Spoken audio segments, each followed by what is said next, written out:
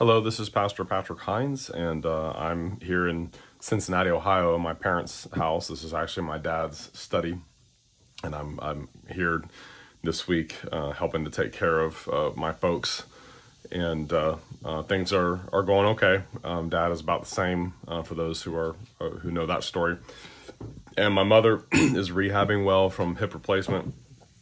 So I'm gonna go see my dad again. This evening. He's got kidney dialysis today, and is struggling with his health. But he's a godly Christian man, and he has a strong sense of assurance, and is praying to go to heaven. And my sister asked him 2 days ago, what are you thinking about, Dad? And he just said heaven, and is excited to go to heaven. So it's a huge blessing to me. Although it's difficult to see him in such bad health, it's wonderful to know that Dad loves the Lord, and even just sitting here in his study, I had to clear off some stuff from his desk. But seeing all the stuff, all his books and different things he's got around here, and seeing their fridge and all the little notes and everything that he's got on it, and we had to burn a bunch of old junk. Like he had kept. Client files for insurance stuff. He sold insurance and did financial planning. That's what he did for a living. And he had asked us, myself and my brother-in-law, to burn everything in his filing cabinets. There must have been 600 or 700 pounds of paper. And we had to crumble it all up, and we had it, I'm actually looking, I can see the, in fact, maybe I'll show it to you. Out there in the yard, there's the burn pit where we torched it all last night, and it was, it took probably 3 hours to burn all that stuff. But we got it all burned, and I found a huge file of correspondence that my dad kept copies of letters that he wrote to a friend of his who actually got in trouble because of some kind of insurance, something fraud, and this fella ended up in jail and was not a believer when he went to prison. And he had been sentenced to, I think it was 20 years. And my dad had been witnessing to him for a long time. And he came to know Christ while he was in jail. And I was looking, I remembered that story. I remember my dad talking about this fella and asking me to pray for him when I was younger. And I also remember hearing that this guy, while he was in jail, he went in to prison. He was not a believer, became a Christian, and apparently became a very godly, zealous follower of Christ, and started leading Bible studies in the prison and learning. And my dad would write him letters and talk about theology and talk about God. And I'm just like, sifting through this stack. I mean, this stack of letters this long, this high, on just regular computer paper. And, just looking at the things my dad wrote to this fella, and it's just so encouraging to see the things that he was writing back to my dad, and my dad was writing to him. And this fella had an accident. He fell down a staircase in the prison and died while he was in prison. And I remember my dad really being, upset that had happened, because he was, I think he was getting ready to get out of jail, and he was now a Christian, and it was a wonderful thing. But, that's the kind of thing, by the grace of God, that's the kind of thing my dad did. He was able to be really used of God because of the profession that he did. He was always around people and always meeting people, and the people that he did business with, he witnessed to, he shared the gospel with, and talked to about the things of God. And to see that, we were burning everything, burning all this old stuff that, my dad actually specifically said, yeah, just torch all of it, burn all of it. We found a couple things, though, that I thought, we can't burn this stuff. His correspondence with his friend in jail. And also there was a folder marked bulletin board. And it was there was a thing in there that I made when I was a little kid for Dad. And it had the score of the Bengals versus Browns game on it. They had beaten the Bengals that year. That was in 1987, I think. And it was also just, I colored in all this stuff, and there was a picture of me on there when I was probably 7 or 8 years old. And I was touched that he kept all that kind of stuff. He kept the stuff that I made for him when I was a little kid, and there was some stuff my sister had made, pardon me, for Dad. So it was neat to see that, and just some other things that we found going through all these old filing cabinets. But it's been a blessing to have been raised by a dad that loves God and loves the gospel and loves the Bible, and I'm truly blessed. My parents of son could not have asked for a better father or a better mother, and I am very, very thankful for both of them.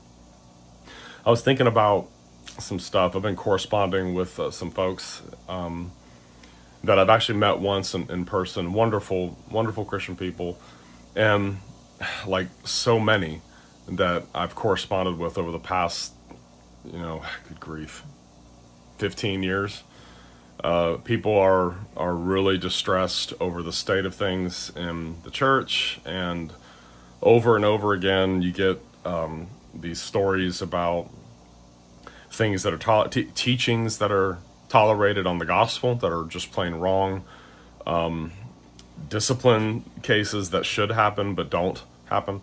And no one's going to ever have a perfect church, and it's never going to happen. It's impossible.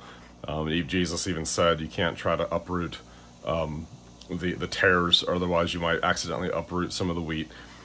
But at the same time, there are things that are plain and obvious that are sinful, that the church just seems today not to want to call sin. And there's a lot of troubling things going on in the church today, and what's left of the supposedly conservative churches in America today. And there's calls for compromise, and there's calls for let's have a bigger tent, and let's be willing to compromise this and compromise that. That's not the answer. That's not the answer. Never is the answer. That's the road to full-on apostasy, and that's why we're seeing what we're seeing. Because those very same kinds of arguments were made 100 years ago, and the mainline denominations lost everything because of that.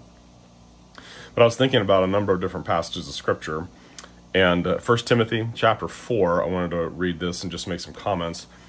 Here, the Holy Spirit writing through the Apostle Paul for Timothy and for all of God's people through all the ages. Now the Spirit expressly says that in the latter times some will depart from the faith, giving heed to deceiving spirits and doctrines of demons. I mean, wow, that's a pretty rough way of putting that. So departures from the faith, these would be, these are the essential truths, what sin is, who God is, how we're saved, and what the Christian life, and the doctrine of repentance and sanctification and assurance, the gospel, those great core essential truths. People are going to depart from those things, and instead they're going to give heed to the doctrines of demons, it says. And you think, wow, do you ever hear church leaders refer to departures from the faith as demonic? Because departures from the faith are demonic. They're satanically inspired. Speaking lies and hypocrisy. Okay, so just think about how contrary to the spirit of the age and this call to irenic, peaceful coexistence with false teaching and everything else that's going on these days. Here you have the Word of God calling departures from the faith, giving heed to deceiving spirits, doctrines of demons, speaking lies. The people that promote this are speaking lies in hypocrisy, meaning they pretend to be pious, but they're hypocrites. That word hypocrates refers to an actor, a stage actor. They pretend to be Christians, and they're not. Having their own conscience seared with a hot iron. And I'm talking about people, you can sit down and show them Scripture and show them the text, and it has no effect on them. They just don't care. Why? Their conscience doesn't work anymore. It's seared with a hot iron. I had surgery on my left thumb when I was 16 years old because I crushed it and had to have pins and wires and stuff put in it. And there's a scar on there I cannot feel. That, I can touch it. You could stick a pin in it and it doesn't hurt because it's been seared in a sense. And that's what these individuals are like. Their conscience doesn't work anymore. And you think about how dangerous that is. Think about how important the ability to feel not just physical pain, but also moral pain. To have pangs of conscience. To contemplate wanting to do something that you know is wrong, but what if your conscience doesn't even work anymore? What if your conscience is so hardened and so scarred over that it doesn't feel anything anymore? I mean, that's what this is saying. The Spirit explicitly, expressly says that this is going to come. People are going to push the doctrines of demons.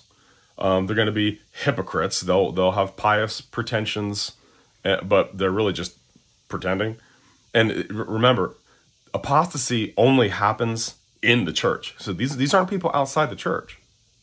These are people inside the church. The Holy Spirit says this is going to happen. From inside the church, leaders will promote demonic doctrines, deceiving spirits, and they will speak lies in hypocrisy. I just want to ask the question, why do we think that, well, maybe that happened, when Paul wrote that, but, oh, no, that could never happen in our church. Oh, yeah, it can. That can happen anywhere. That probably happens fairly regularly. And people have to be, especially the elders of the church, have got to be prepared for this kind of thing. They've got to be ready to defend, to stand up and defend against the lies that are spoken in hypocrisy by people whose consciences don't work anymore. They're seared with a hot iron. Forbidding to marry. Here are some of the things that were being taught back then. Forbidding to marry, commanding to abstain from foods, which God created to be received with thanksgiving by those who believe and know the truth. How can you not make a connection with that in Roman Catholicism? I mean, where they forbid their priests to marry, and think about the horrifying, awful scandals that have come to light because of that, and commanding to abstain from foods. Here in Cincinnati, back in Catholic Mecca here, where everybody's Catholic, you weren't allowed to eat meat on Friday, and so everyone would go to McDonald's and get a fillet of fish on Fridays. And the thing is, those are doctrines of demons.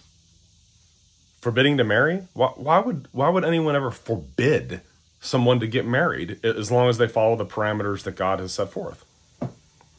Well, you would only do that if you give heed to deceiving spirits and doctrines of demons and people who speak lies and hypocrisy whose consciences don't work. The descriptions that are given in the Bible of the origin and character of people that push this kind of apostasy, they are so dark and they're so frightening to read, and you just think, we're not used to thinking or talking like this. We don't think of the calls to depart from the faith or compromise the faith as, yeah, that's satanic, that's from hell, that's hypocrisy, that's lies, that's someone with a conscience that doesn't work anymore. It goes on, verse 4 of 1 Timothy 4. For every creature of God is good, and nothing is to be refused if it is received with thanksgiving. For it is sanctified by the word of God and prayer. Yeah, you can eat whatever you want. When Ulrich Zwingli there in Zurich discovered the Bible and started studying Scripture, taught himself Greek and memorized Paul's letters in Greek, he realized that these Lenten fasting rules were unbiblical and they were a total violation of Christian liberty. And so in Zurich, they would have open pit barbecues that you could smell for miles around during times where eating meat was forbidden. And he he wanted to make it clear, we are following the Word of God. We're following Scripture. We're not going to obey these man-made rules anymore. So that kind of thing was happening here as well. Verse 6, if you instruct the brethren in these things, you will be a good minister of Jesus Christ. Okay, I want to be a good minister of Jesus Christ. And so I have to expose and speak about deceiving spirits and doctrines of demons when they come up. And I have to point out when lies are told in the name of Christ, in the name of truth. When lies are told in the name of truth, it's ministers who have to stand up and instruct the brethren. Now that means that people are going to, some people are not going to like you for that, and are going to think that you're a doctrinal hatchet man and you're just a big meanie and things like that. But that doesn't matter. That doesn't matter. They thought the same thing about the apostles. They thought the same thing about our Lord.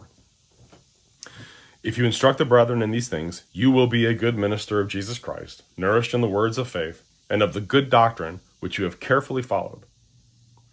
So if you're a Christian or an elder or whatever, just a lay person, you are to carefully follow the doctrine, the teaching. That means something like the Westminster Standards or the Belgic Confession, or if you're a Baptist, the London Baptist Confession, or the Heidelberg Catechism, things like that. You should know those great confessions, and you should study them, and you should take them to heart, and look at the proof texts. Now, always remember, the proof texts, especially the ones in the Westminster Standards, they were never intended to be exhaustive. They're just kind of a stepping stone to see, here's a handful of passages that it was never intended to be, here's every passage that teaches this truth. But you should know those things. You have to carefully follow the doctrine, because remember, the reason that mankind is under the wrath of God is because he doesn't have a correct knowledge of the truth anymore. Coming to God means replacing error with truth. That's what the Bible is for. The teachings and doctrines of Scripture have to replace the errors that we all have in our mind. And that's why Romans 12 says, in view of the mercies of God, be transformed by the renewing of your mind. The way you think has got to change, and your actions, your life will follow. And the thing is, the better that you know the character of God, the better that you know who he is, and the perfection of his love for his people, and the all-sufficiency of the work of Jesus Christ that we receive by belief alone, by simply believing that what he did for us, that's the key to a life being transformed. If we don't think biblically, if we don't think according to Scripture and replace our errors with truth, then we're always just going to be stuck in the mud. We're not going to make any progress. We're not going to become better husbands, guys. If we don't make a regular, diligent study of the Word of God, we're not going to be better at loving our wife. And ladies, if you don't make a diligent study of the Word of God, you're not going to be better at doing the things God has called you to do in Titus chapter 2, to love your husband, to love your children, to manage your house, and to be discreet, chaste, good, all of that. We all have to make progress in that and carefully follow the good doctrine that we were taught by those that instructed us. And then he goes on in verse 7, but reject profane and old wives' fables and exercise yourself toward godliness. Okay, don't get hung up on extra biblical silliness. Just stay focused on the text of Scripture. Just keep reading your Bible, keep studying your Bible, keep learning the truth, looking at the character of God, growing in grace every day. And then he says in verse 8, for bodily exercise profits a little, but godliness is profitable for all things, having promise of the life that now is and of that which is to come. So bodily exercise and being physically fit and things like that, that it says is profits a little. Profits a little. It's not saying it's useless, but it only profits a little. But godliness is profitable for everything, having promise of the life that now is and of that which is to come. In other words, bodily exercise and physical fitness and things like that, there's no promise of life or of that which is to come associated with in how good a shape you are. And as you get older, as you get older like I'm getting older, you can be thankful that getting into heaven has nothing to do with how good a shape you're in. But bodily exercise profits a little. It's good. It's okay. It's good. You should try, take a walk, do a couple push-ups. But godliness is profitable for everything. When I was in seminary, I took a class called Leadership that was taught by a fellow named Alan Curry, Dr. Alan Curry. Brilliant guy. I learned a lot just from listening to him. I learned a lot just from listening to him pray. Like his opening prayers before he would lecture were moving. It was like everyone in the world disappeared and it was just him and God talking. Like it was just amazing to listen to that guy pray. But one thing that he made us do, he made us keep track in 15-minute increments, everything we did for 2 weeks. Everything. And we had to turn it in.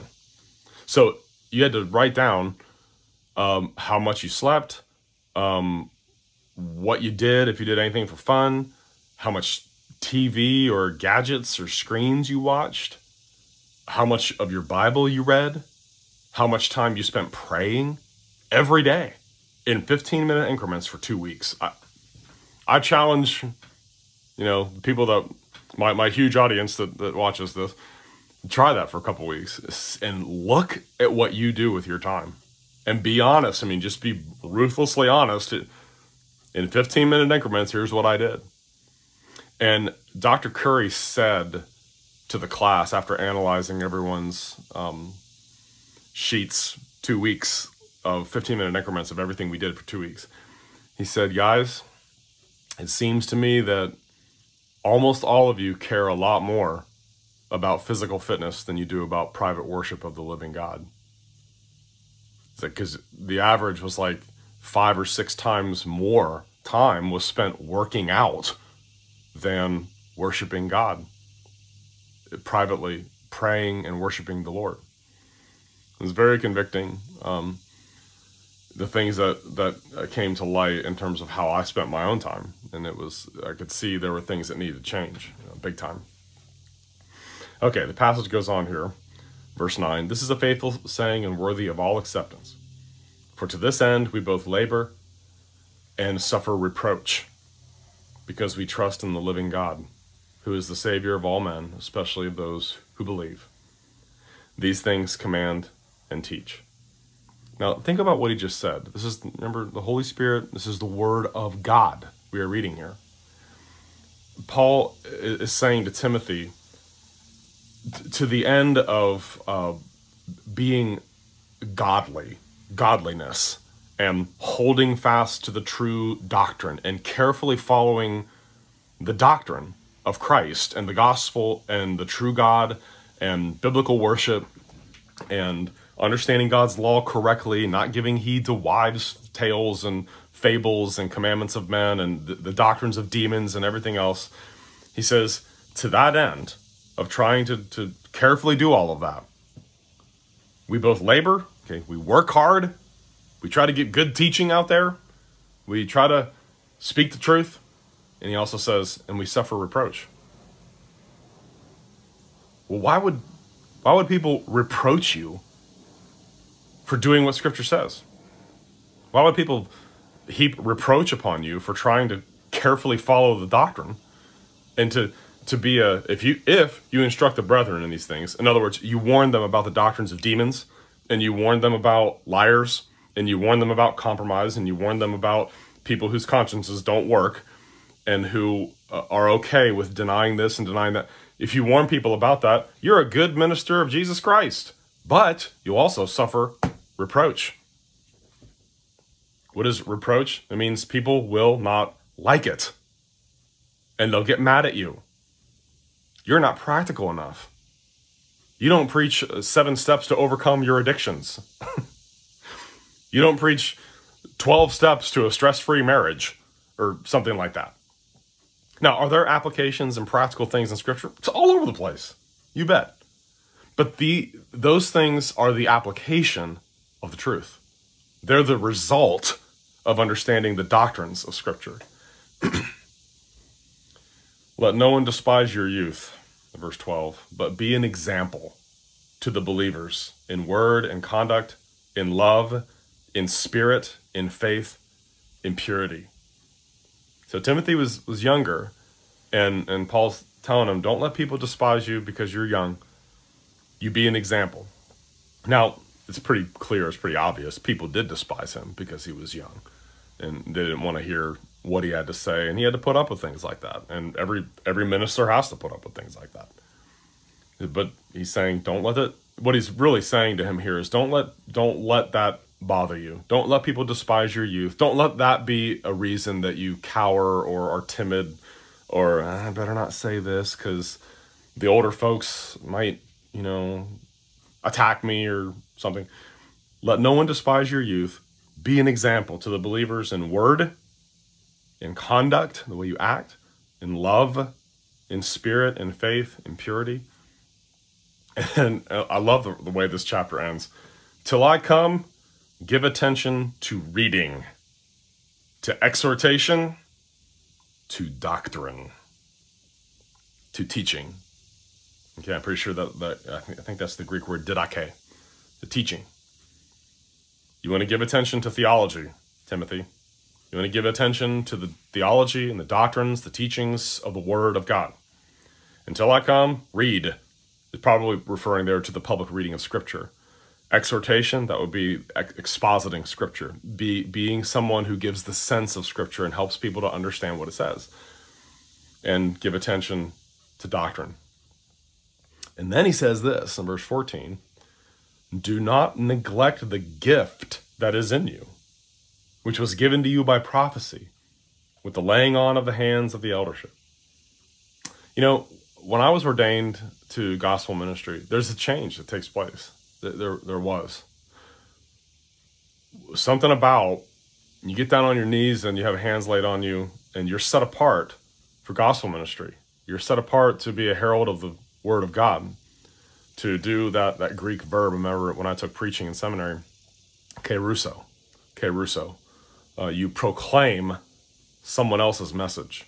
The gospel and the Bible are ours to proclaim, not to edit or censor or say, well, this is important, but that's not. Or we can live with compromises on that. No, it's ours to proclaim, not to edit, not to dumb down.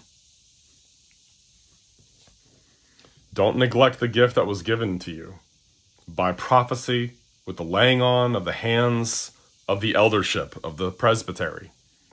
When hands are laid on you and you're set apart for gospel ministry, I remember there was a new sense of unction. There was a level of urgency that wasn't there before that. And I remember I had done some pulpit supply and preaching and stuff before I was ordained, but it was terrifying. It makes me get the chills thinking about it. Being set apart for gospel ministry and just thinking, James chapter 3, you're going to be judged more strictly. People are going to be more likely to listen to you now, and they'll believe what you tell them because, hey, you're the pastor and you've done your homework supposedly, and you need to know what you're talking about. And so the stakes are higher now. You're going to be judged more strictly. And the thing about being a minister, one of the things that has been so disturbing to me over the many years now, just some of the speeches. I remember speeches made when I was still in the PCA. I just couldn't believe some of the things that were actually said in Presbyterian meetings by ministers of the gospel. That I'm not going to get into the detail of them, but the willingness to compromise, the willingness to put people's feelings above the need to be clear. If there's ever been a time where we've got to be clear about sin and grace, the gospel, it's now. I mean, the need is always there, but when you have as much false teaching that's coming to define even Reformed Christianity, the need for clarity is greater than ever. Okay? The need for clarity is greater than ever on the gospel, on sin, on the doctrine of sanctification, repentance, what all that means. He says in verse 15 and 16, we'll close here because this is the end of chapter 4. Meditate on these things. Give yourself entirely to them. that your progress may be evident to all. Should be obvious that ministers, that Christians in general, are making progress. That we're becoming more discerning. We're becoming more biblical, more wise, more reformed according to Scripture. Not that we're becoming more compromised or that we're moving away from the truth, but that we're carefully following the doctrine. That we're not giving heed to the deceiving spirits and doctrines of demons and people who speak lies and hypocrisy, having their conscience seared with a hot iron. We're moving away from that more and more towards the truth. And that can only come from meditation on these things. You know, I think I shared with you that, you know, I try to read through the Old Testament, the Psalms, Proverbs, and the New Testament, and try to read, you know, a bunch every day. Try to read a lot of Scripture every day. And I finished the book of Acts and got to the book of Romans. And I thought, man, I've read the book of Romans so many times. And I actually thought I need to read 1st and 2nd Corinthians, you know, probably more times than Romans, because I've read Romans so many times. I preached through Romans, 80 sermons on Romans. And I thought, no, I can't do that. I've got to read Romans. And it was awesome. And I can't believe I almost skipped it. I almost skipped Romans because I've read it so many times. I thought, well, read it again. Give yourself to the spiritual disciplines. Read Scripture. Read it over and over and over and over again. Meditate on these things. Give yourself entirely to them, that your progress may be evident to all. Take heed to yourself and to the doctrine. You see it again? Man, Paul, you're such a doctrine guy, you know? You're just like such a stickler for stuff. Well, Paul knew that heaven and hell were at stake, and the glory of God is at stake. And if anyone ought to know that, it should be ministers, like Timothy, like myself. Take heed to yourself and to the doctrine. Continue in them. For in doing this, you will save both yourself and those who hear you. Whew, that's powerful stuff. Yeah, stay careful with your doctrine, with the gospel, with what is and is not sin. Don't listen to the world. You listen to the word of God. Take heed to these things. Meditate upon them. Give yourself to them. For in doing this, you will save both yourself and those who hear you. And that's what I want. I want people that hear me to go to heaven. And if they go to hell, I want my hands to be clean. And that means, if you're a minister, it also means if you're a Christian and you're trying to represent the Lord in your vocation, your calling, whatever it is that you do, that means that there's going to be people that will be very unhappy with you at times if you tell them the truth. A lot of people today think in the name of winning people to Christ, we shouldn't tell the truth. Or we should avoid certain things. You just don't want to go there. You know, you got to be real sensitive, to the people. And that's not the answer. Give yourself entirely to the truth. Make progress in the truth. Carefully follow the good doctrine, nourished in the words of faith, which you have carefully followed. Reject falsehood. Bodily exercise, yeah, that's all right. Godliness is profitable for everything because it has the promise of eternal life. To this end, we labor and suffer reproach. Yeah, you labor for sound doctrine and you labor to protect sound doctrine. You will suffer reproach because we live in a church culture today in America that doesn't want sound doctrine anymore. Why? The Spirit says in the latter times, some will depart from the faith. We're talking inside the church. And they'll give heed to deceiving spirits and doctrines of demons and people who speak lies and hypocrisy, having their own conscience seared with a hot iron. So what's the point of all this? Why did I want to go through this? I just want to encourage people to remain and make progress in being distinctively Christian in the way you think, in what you represent, in what you say to people when the topics come up. And you need to know you're going to suffer reproach for it these days in our relativistic age. But don't worry about it. Don't worry about it. Our loyalty is not to family. It's not to our spouse. It's not to children. Our loyalty is not to people. Our loyalty is to Christ first and foremost, regardless of the cost when it comes to human relationships. Remember that. Our loyalty is to the truth. Our loyalty is to the doctrine of the Lord Jesus Christ and to what his gospel is, that we are justified by faith in Christ alone, completely apart from our works, and that it's his work alone that saves us and gets us into heaven. Give yourself to these things. Give yourself to those things. Meditate upon them. Continue in them. Give attention to doctrine, to reading, to exhortation. Continue in these things. For in doing this, you will save both yourself and those who hear you. Thanks for watching or listening.